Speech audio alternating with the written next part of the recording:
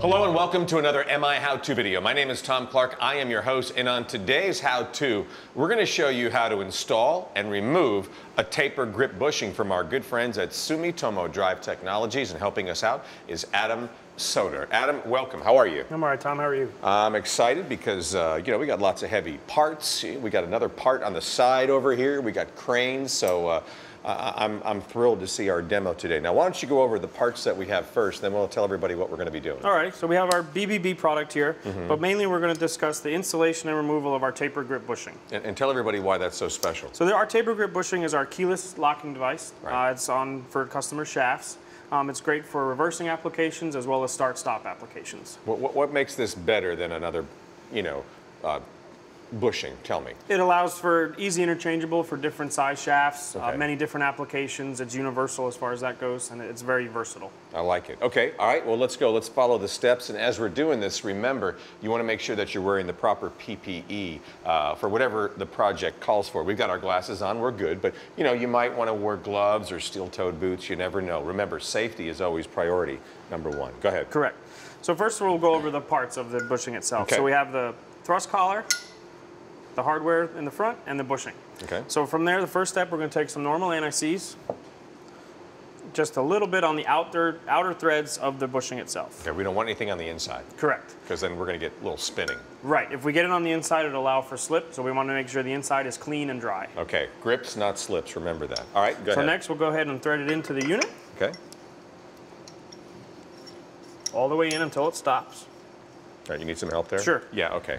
You look like you were tired. Yeah, arm's getting tired. So, yeah, we're doing that there, so, okay. All right. There we go. Okay.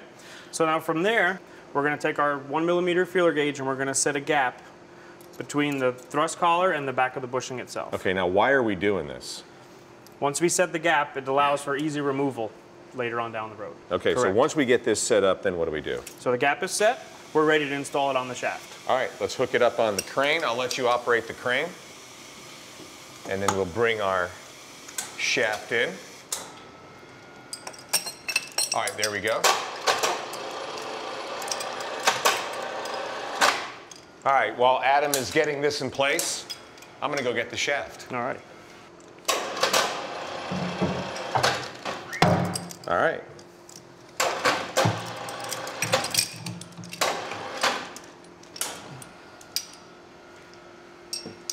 All right, you got some more tools over there. We got to tighten things up. Correct. Now, right? So now we're ready to tighten up. So we'll take our regular ratchet wrench, and you're going to tighten them up evenly in a star pattern until they stop. Once they're tight, we'll switch over to a torque wrench. Always got to have a torque wrench. Torque wrench is our friend. Set to the correct torque level for your size unit. Right. And we'll go around in the same star pattern, torquing them all the way around. Now this is usually the last step. Once we're done Correct. here, we're good and we're installed. So that's that. The only other item we'll need to install, once it's installed completely on the shaft, is our safety cover. We're good, so then we're good to go. Okay, Correct. now everything is done, but now we need to take it off again. Right. We've got to remove it. Okay. Remove our guard, Take our cap off. all 6 of the bolts. Just enough so it allows the thrust collar to move.